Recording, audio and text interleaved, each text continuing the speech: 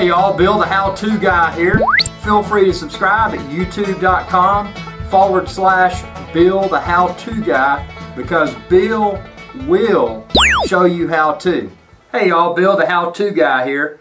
Now if you've got a large home, maybe you've got a small home but you've got really thick walls, you may have the need for multiple wireless routers in your house. Now there's a trick to configuring this, and in the scenario that I'm in, I've got a two-story home, and upstairs I've got the primary wireless router, so it's plugged into the DSL modem, and that could be a DSL modem, cable modem, whatever. That doesn't matter. That's just where your internet comes in. So that's the primary wireless router in my home network configuration. So it's got the DSL modem plugged into the WAN port, not to be confused with LAN. The primary is plugged into the WAN.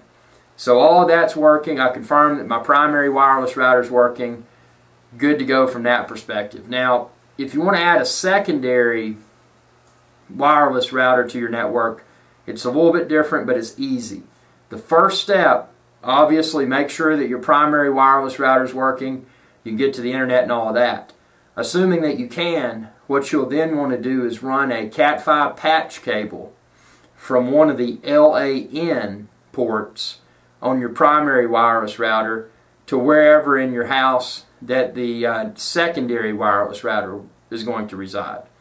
And then plug the other end of that patch cable. So in the primary router it's in the LAN port, and on the secondary router it's also going to go into the LAN port, because your secondary router, and not to get overly technical, but your secondary router is going to use that primary router as the source for the internet connection, also the source of assigning IP addresses by way of DHCP, dynamic IPs, to every computer, desktop computer, laptop, iPhone, etc., that utilizes that secondary wireless access point as its internet connection.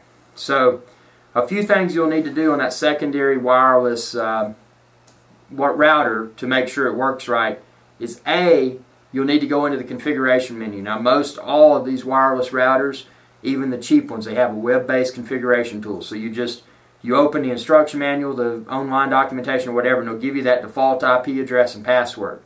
You're going to want to log into that secondary router, and you're going to want to find what's called DHCP or dynamic IP addresses, and there should be a setting to disable that.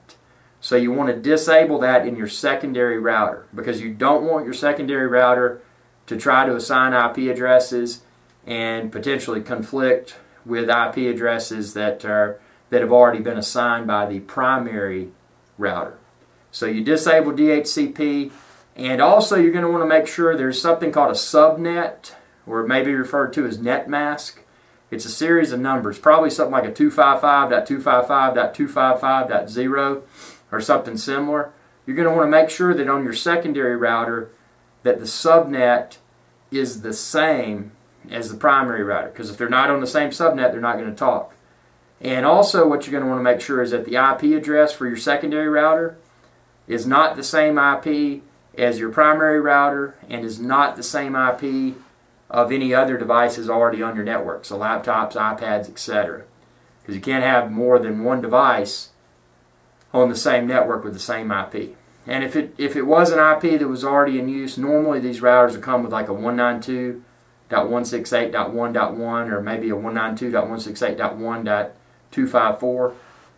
It'll tell you in the documentation, but it'll be easy to change if you have to. You can just do that through the web interface.